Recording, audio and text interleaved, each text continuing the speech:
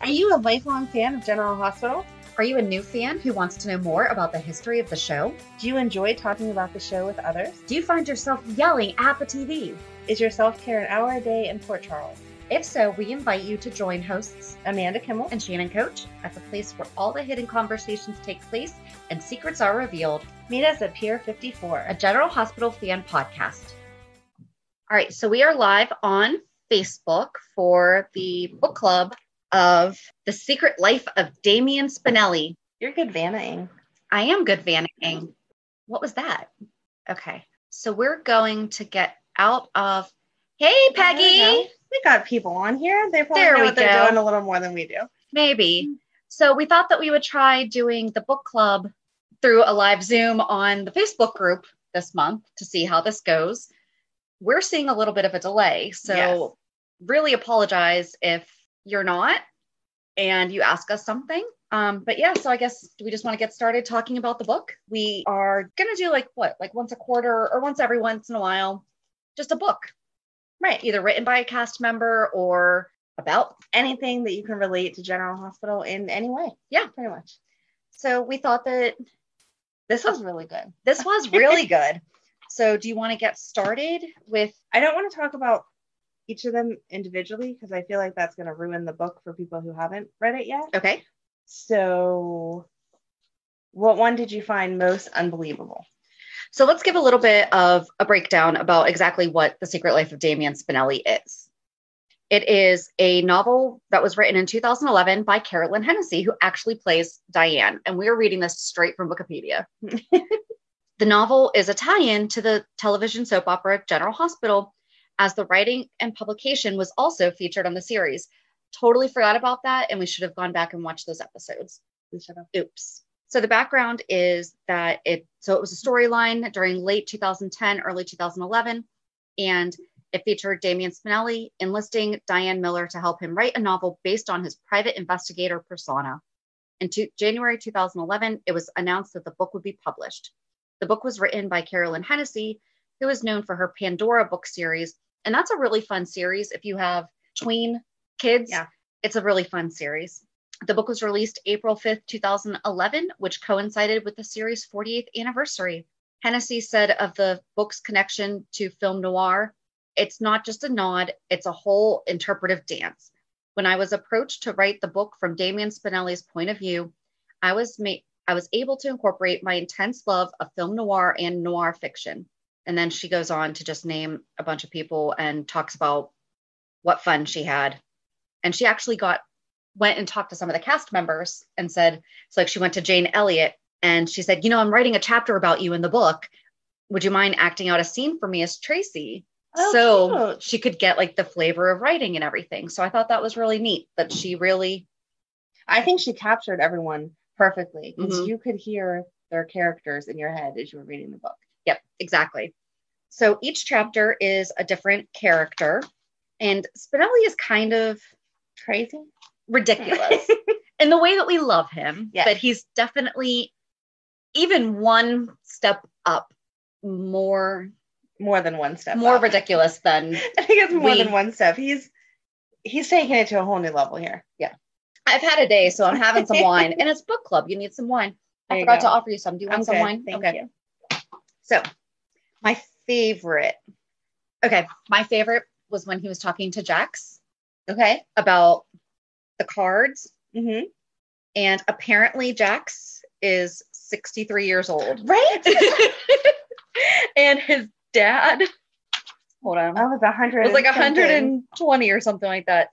So this book actually, I use friction pens a lot and friction highlighters, and mine dried out. This book actually made me buy a new pack. Wow. Sooner than... I haven't really had to highlight a lot lately since quarantine. And I was like, no, I need to highlight the heck out of this book. And that chapter is what, I can't find it now. But yeah, so Jax is talking about when the dead man's hand and everything. And then he tells and just says about how, he's really old, but, here it is. He found a gray hair or pure white hair. Yeah. Jax is 67 and a half. And my father died when he was 107. Just crazy. Sounds a little bit unbelievable there, Spinelli, but okay. Yep. What about you? What was your favorite? So my favorite one was when he rescued Edward. Yes. Just because I liked the whole thing. It felt somewhat maybe realistic, even though it's not really realistic. So explain the story of Edward.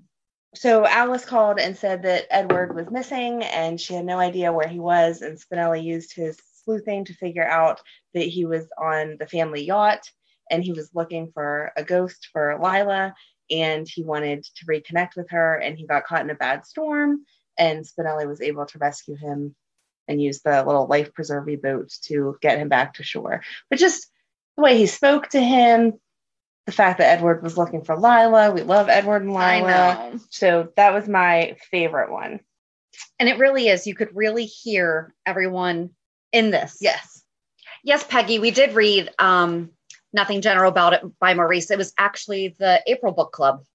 I like that this is interactive though. Thanks, Peggy, I know, for asking questions. Great question. That's awesome. And we did do a similar, well, we didn't do it live on Facebook, but we did have an episode of our podcast that went over the book. Right. We met through Zoom for that.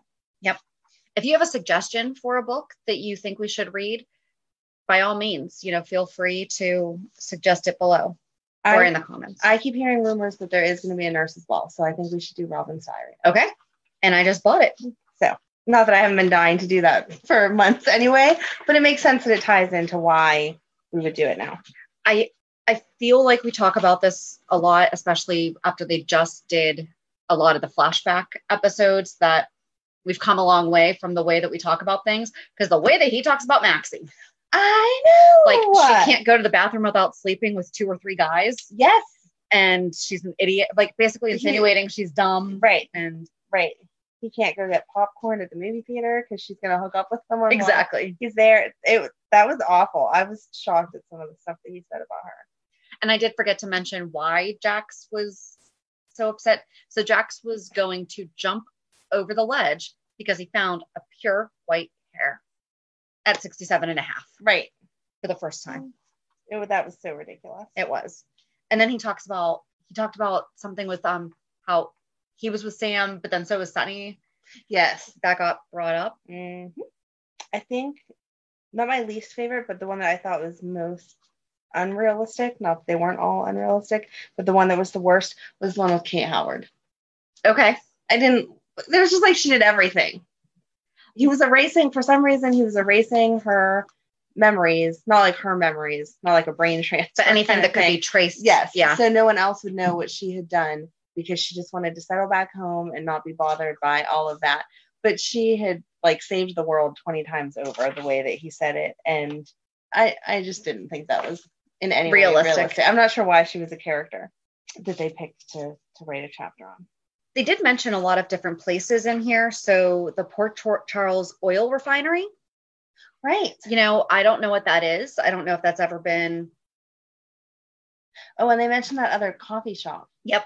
That we've never heard of before in our life to get. I highlighted that also. I just kind of dog-eared stuff. I didn't get creative with the highlighter, but I'm not surprised that you did. Of course.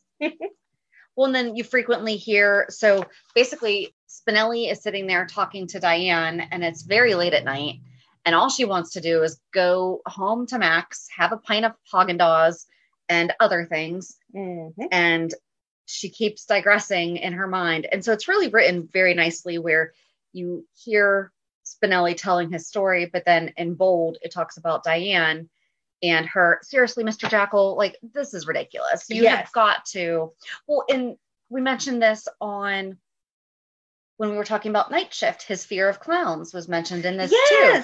Like Spinelli used to be an acrobat. Right. He used to be a famous gymnast in Russia. Something about a throwing chickens act that he didn't want to teach the other kids. Mm-hmm. He frequently talks about the fact that he doesn't know his parents or his family. Well, I don't think I ever realized that. Neither. I mean, I'm sure I know it, but right? Yeah, exactly. I'm sure it was mentioned somewhere, but I don't think I realized that played any significant part in his life. And then hearing him mention it over and over again, that should be a storyline they follow a little better. Yeah.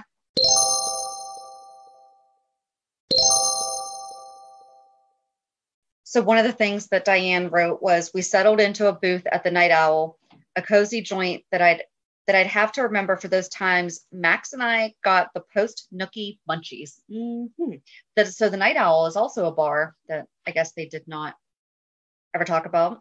Right. That we've never heard about.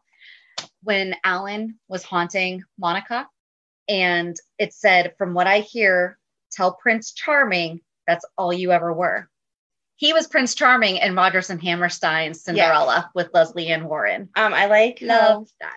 He called Alan out because Alan said something about he didn't want to cheat on her in the afterlife. Right. He wanted her to join him. And Spinelli was like, I seem to recall you had some problems with that when you were among the living. Yep. No, that was definitely a great storyline. But the Alan story, I felt, again, not believable, but believable. I felt like it was so real that it was I thought it was very touching because Alan's coming back and he's like, you know what? I kind of really sucked as a husband on Earth, but I'm dead now. Can I get a second chance? Can you join me? Which was a little selfish, but hopefully his intentions were good. Yes. The one that I found the most unbelievable was Elizabeth. See, I didn't find that unbelievable, but I was mad that they took such a negative tone to it. Well, how do you mean? So basically, Elizabeth has a side gig as an abdominatrix. I love it. I loved that phrase. So Elizabeth needs some extra money, and she basically shames people into working out while being dressed as a nun, a firefighter, a cop. What else? A school teacher, stuff like that. But I guess hazard, what's it called? A hazmat suit. Thank you.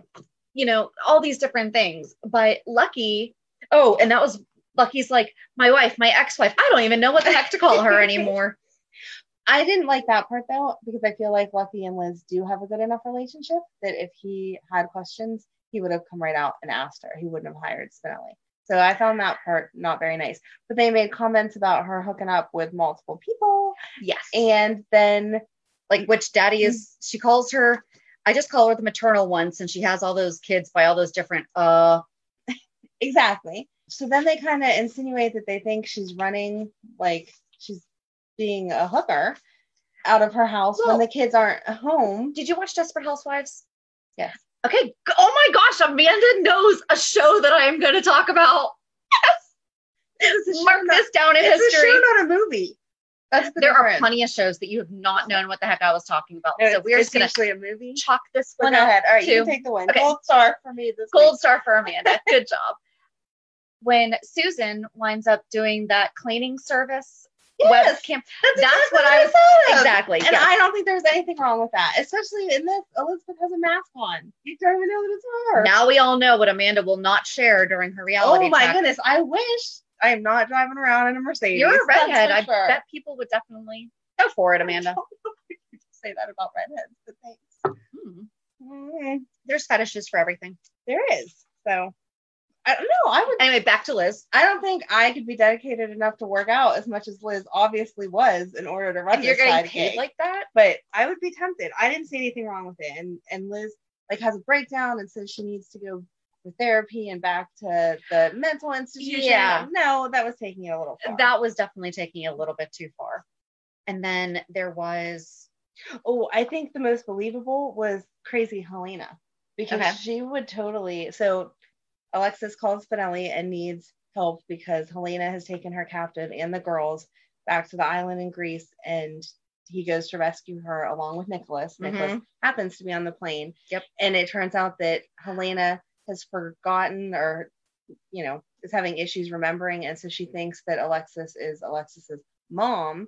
And so she's going Kristen. Yes. So she's going to give her back her voice that she took from her whenever she killed her by slitting her throat. I think Helena's that crazy. I definitely think, and given the age, so there's a chance that, she was so worked up in her life about her husband having this affair and having these kids outside of their marriage that it could have tripped some kind of psychosis. Yes.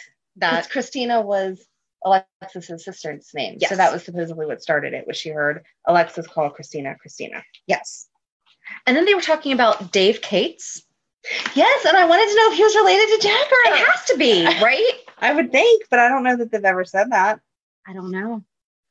One of the ones that I would really love to see so I feel like I maybe was not watching when this took place, but I still feel like I would know if this happened when Jason Spinelli dressed in drag. Yes. I don't remember that. Do we say drag? Is that when they dressed up like women because Sam because they say drag queen bingo, so it's drag. Yeah, but there's a difference, I feel. Either way, everyone knows drag queens are drag queens. Like that's their thing. These guys are just dressing up as women to get close to Sam so that they can. I still think that would be drag. Okay. That's my opinion. I don't know. So if I just said something wrong, I'm sorry. I think everyone knows we're not trying to offend anyone, but I think that that's what it is. If you're doing it as a costume, maybe it's not part of your identity, then. But that totally has to be something. We should we can find a clip of that. So basically, Sam is distancing herself from Jason. You know, she's realizing he won't commit, and Jason's talking about all this, that, you know, Sam just doesn't know how committed he is, and like he does want to be. And so I guess she's off joining a band, playing the bongos, wearing a blonde wig. Eddie Main first and been one of his groupies. Right? That would have been so much better. And then, so Jason and Spinelli join, and Jason plays the piccolo. Okay, Jason plays the piccolo. Mm-hmm. So they join the band and they go on the road with them and everything. And Sam talks about Jason's eyes.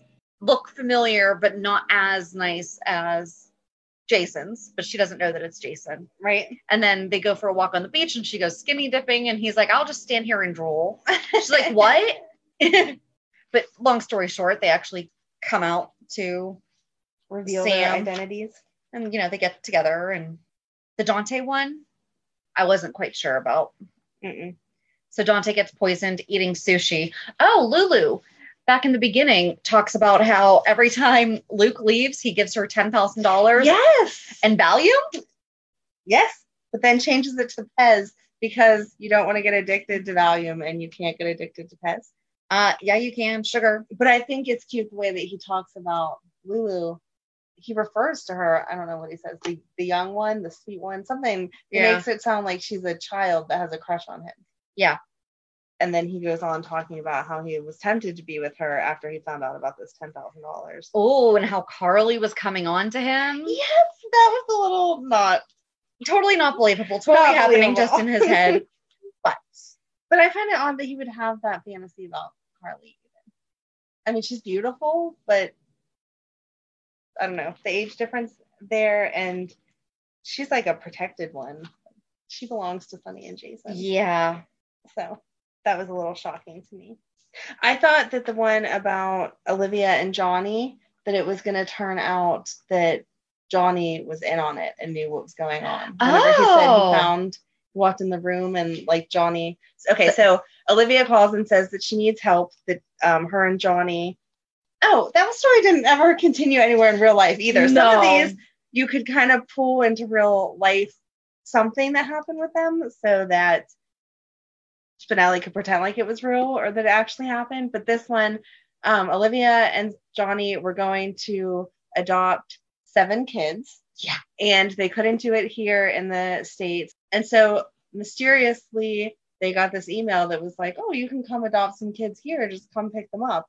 And whenever they got there, Johnny was separated from Olivia. First of all, the flags weren't going up with, hey, we never even contacted this place about adoption. Right. Well, through the internet, you can trace anything, was what Johnny's answer was. Right. Which is why I thought that he was in on it, was because he was not concerned at all. They just went to pick up these kids. 7. Yes. 7, because 7 kids. So they sent them a picture and they couldn't pick which one. So they said they'd take all 7 because that happened. And so he gets there and he rescues Olivia. And then he goes in to get Johnny. And Johnny is on this comfy bed with all these women around him and yummy food, where Olivia had been locked in just like an empty room with nothing. Right. So it made me think that Johnny was in on coming over there and taking over and being part of all that. He wasn't, though. They ended up rescuing him and getting away with all of these children, which you don't see in real General Hospital world. So obviously, Spinelli, your story is not correct, but it was cute. It was very cute. I'm just flipping through and seeing which ones I think that we've talked about most of the storylines. It ends saying, but that's for another time. That's a story for another time. And they never, and Robin apparently almost lost her license because a professor. That would have been a good. That would have been a really good story. That was juicy. So the professor basically had a crush on Robin and really wanted to get with her, and she wouldn't. And so he basically said, you know what? You actually failed my class. So now you don't have your degree. You could not have qualified to become a doctor. Right. And Spinelli took care of it. That would have been an amazing storyline. Yes. Because you think that Robin was so dedicated to all her studies. They never talk about other relationships that she had. No. During the time that she was studying. No. Or when she was over in Paris by herself. So that would have been that one was somewhat realistic. That would have been really good, yeah. Oh, and then no. I like when you say we don't want to talk about the end. No. Well, but like who he went to help at the end? I mean, I guess it's part of the book. You can. Yeah. So he went to help Brenda at the end. But he didn't know Brenda. Right. That was the part I didn't find believable. Whenever she says her name, he's like, oh, Jason in like recommended Spinelli, you or something like that. In Spinelli speak. Oh, Jason has connected us because he knows I can help you, blah, blah, blah. How would he have not known about Brenda? Right. There's no way. Never seen a picture of her. Never. Right. She was with Jax, Sonny, and married to Jason. Yeah. And he has no idea. Yeah. No. So I think that is it though. Yeah. I don't want to give away too much. I don't want to tell all of them. Those were just like my favorite ones. But I would love for them to come out with a second one because I loved the way that it was written. And that, like we said, you could honestly hear the characters. Yeah. Like she did a really good job of sticking with how they write in the storyline. Yep. And even knowing that Carolyn Hennessy actually engaged with, I mean, obviously she does have scenes with these people, but like she really engaged and went to Jane Elliott and said, hey, I need you flipping out in the den right now. Right. You know, so that I can write this chapter of the book like Tracy would do. Mm-hmm. You know, that's really, really cool. So. Oh, that was another good story. Okay. Tracy and Luke.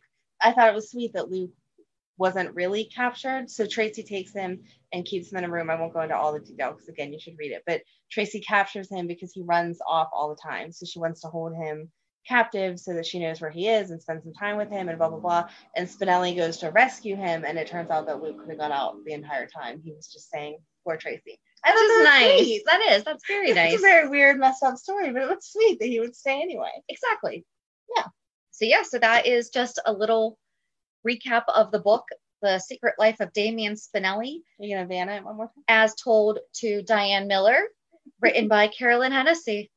We really have to figure out how we're exactly going to do this book club because we definitely want to engage with you more. Obviously, it's summer, so it's difficult to pinpoint. Right, and we changed the dates a couple of times. We did. We changed the date once, and that definitely had something to do with this. But, you know, we definitely want to talk to you guys. I think the next book that we're going to read is Robin's Diary. So order it on Amazon. I think we posted a link to Thrift Books in the group. So if you need a discounted book site, Thrift Books is awesome. Go to the link. Your coupon's on our page too. Yep, 15% off. Yep, it's 15% off your first order, and I love Thrift Books. I'm kind of an addict. And I guess that's really all that we have to say about The Secret Life of Damian Spinelli. It's a great read. It's a very quick read. Yes, and I like how it was broken up into different stories. So even if you had to put it down and walk away, it wasn't like you got lost over those next couple of days. You could pick it right back up again. Each story was definitely very individual. I mean, like we said earlier, they definitely just made Spinelli ridiculous 10 times what he already... Right. He's cute ridiculous right now, but this was kind of ridiculous. Over the top. Yes. Yeah. So we hope that you read the book. Let us know what you think about it in the comments. And... So have a good weekend, and we'll meet you at the pier. Bye. Bye. If you enjoyed today's show, we invite you to go to pier54podcast.com to subscribe on your favorite platform. Don't forget to leave us a review. And you can also follow us on many social media channels. Just search for Pier 54 Podcast. Also, we are not perfect, so if there is something that we missed or messed up, just let us know by emailing us at pier54podcast@gmail.com.